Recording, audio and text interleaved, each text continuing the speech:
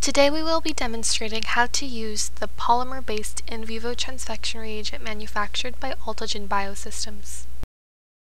First, you must decide on a route of administration. Here we present a tutorial for tail vein IV or intratumoral IT injections in mice. Start by diluting 60 micrograms of plasmid DNA or 100 micrograms of siRNA into either 100 microliters of water for tail vein IV or 50 microliters of water for intratumoral IT administration. All water used is DNA RNase-free molecular biology grade water. Make sure to vortex the diluted transfection material before adding to a sterile tube with transfection reagent. For tail IV, use 50 microliters of transfection reagent, and for intratumoral administration, use this chart to determine the optimal volume. Next, incubate the mixture for 15 to 20 minutes at room temperature to allow complex formation. Then add 10 microliters of transfection enhancer reagent, gently vortex, and incubate for an additional 5 minutes at room temperature.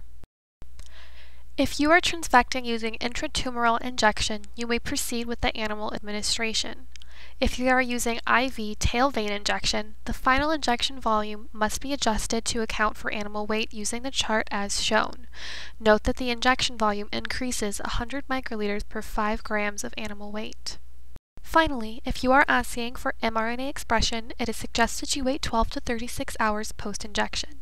If you are assaying for protein levels, it is suggested you wait 24 to 48 hours post-injection for best results.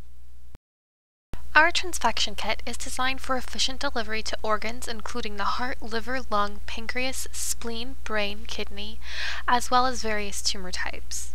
We will now show several Western blot validations of our in vivo transfection kit. Here are the heart, pancreas, brain, and kidney Western validations of our polymer in vivo transfection kit.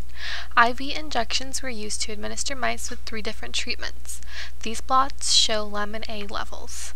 Blue arrows indicate scrambled RNA, which as a control did not change from non-treated cells. Red arrows indicate lamin A siRNA, which resulted in partial silencing, and green arrows indicate lamin A DNA, which resulted in overexpression. Here are additional Westerns featuring spleen, lung, liver, and tumor lamin A expressions. The tumor sample was treated subcutaneously rather than IV. The same treatments apply, where blue arrows indicate scrambled RNA control, red indicates siRNA treatment, and green indicates DNA overexpression. Additional information about this product can be found on our website at altogen.com. Thanks for watching our tutorial. For more information or products, visit us at altogen.com.